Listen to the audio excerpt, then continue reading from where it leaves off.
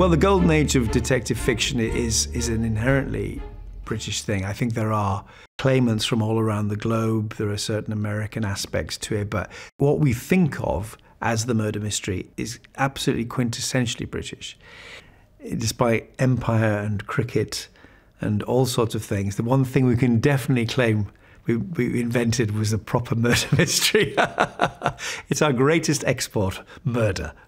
So in Moonflower, despite the fact that we start in Greece with Susan starting a completely new life with her boyfriend, when she's drawn back, it's to England and to a country house hotel for a quintessentially British murder. The detective duo starts with Sherlock Holmes and Dr. Watson, really, and everything else is, you know, a line drawn from there.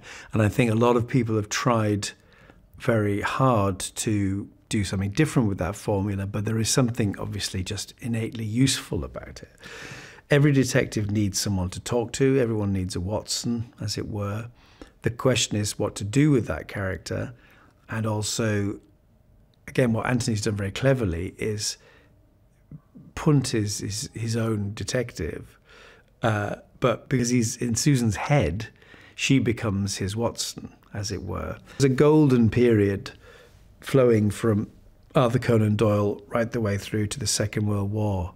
And there are dozens of great writers, not just Christie, like Christiana Brand, who had Inspector Cockrell was her detective, Dorothy L. Sayers with Lord Peter Wimsey, Christie obviously with Poirot and Miss Marple. And it was so popular, everyone had a go, and everybody wanted to cash in on them. Hundreds of them have been totally forgotten, but you find real gems. I'm a big fan. The British Museum have started publishing lots of lost ones from between the wars, and there's some really lovely stories, very clever. And what makes a great mystery? Well, I mean, that is the question. If it was an easy answer, everyone would do it. I've got a great story about this. Billy Wilder, one of the greatest directors of all time, he made a movie of Agatha Christie's Witness for the Prosecution in the 50s. It's a fantastic film. He was interviewed about it, and he said, "Listen, my friend, Agatha Christie's characters, her dialogue, I could write it in an afternoon, but her plots are like ball bearings." And that's the essence of it. And the reason that someone like Christie survives is because her ideas are absolutely amazing. Ultimately, I think you have to have a really clever murder.